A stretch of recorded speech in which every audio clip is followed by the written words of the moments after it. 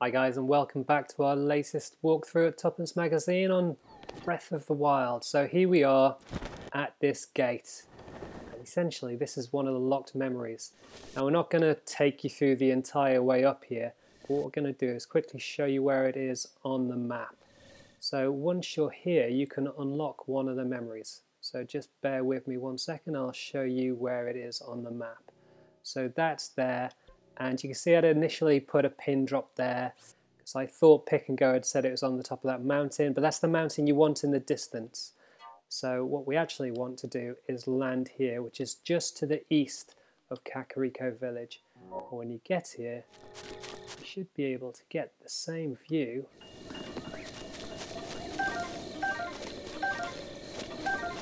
that's in the picture.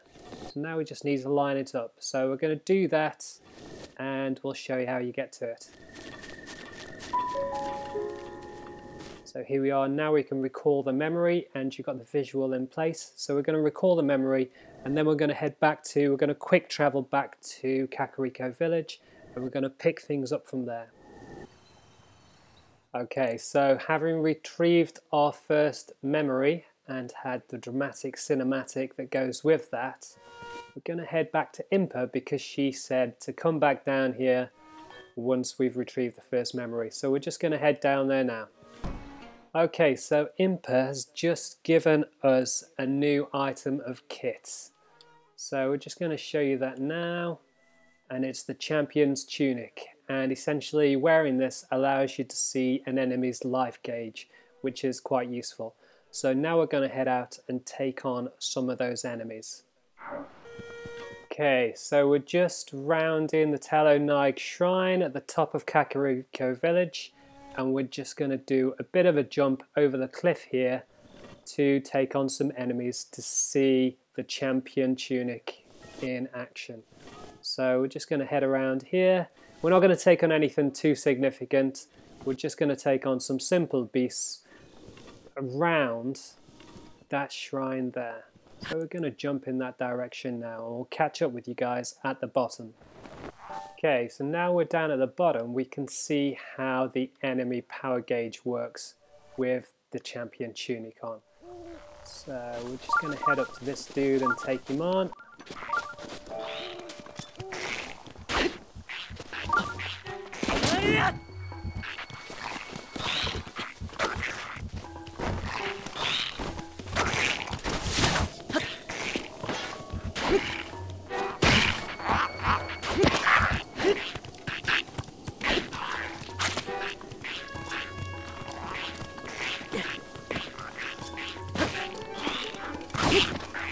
So you can see the power gauge for them.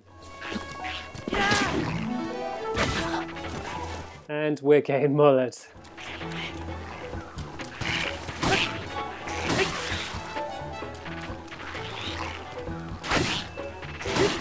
But what it allows you to do is see that power gauge going down as you're fighting. Oh, you gets. Okay, so that's one down. One to go.